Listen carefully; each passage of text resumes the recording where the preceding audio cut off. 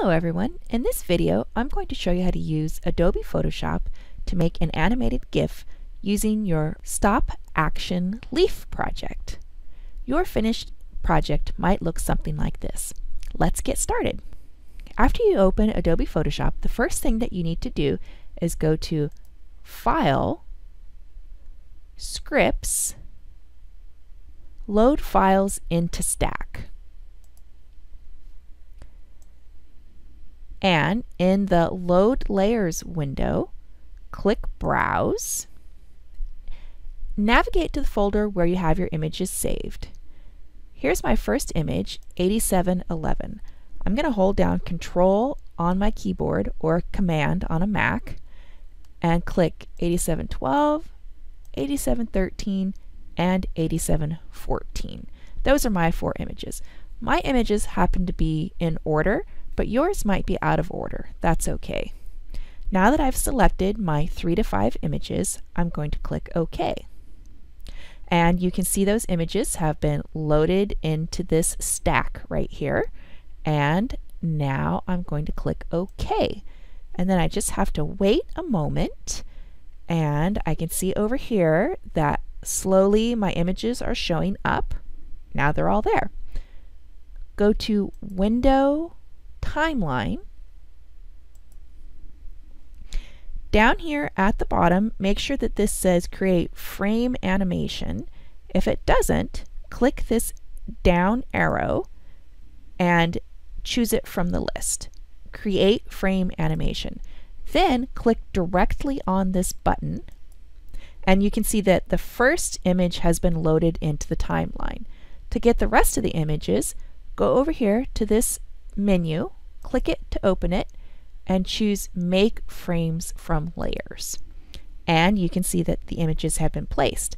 Now I need to go through and make sure that they're in the correct order. And actually, they're not. This is the last image, so I'm going to pull that to the end.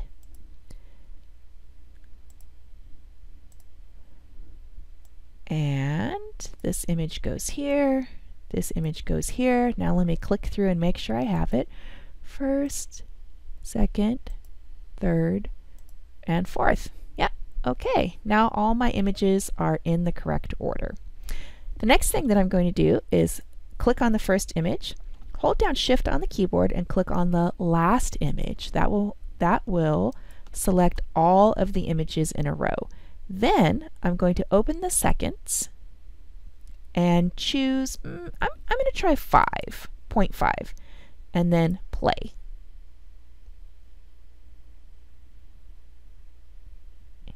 Yeah, I think 0.5 is about right. You feel free to choose a timing that looks good with your images.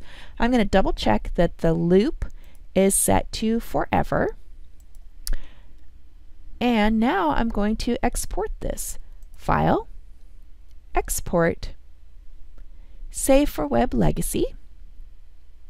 Wait a moment for it to process.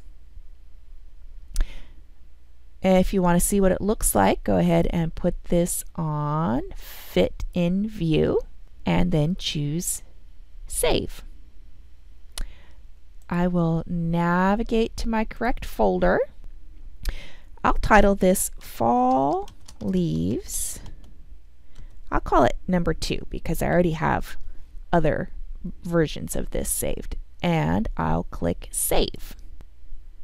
All right, now let me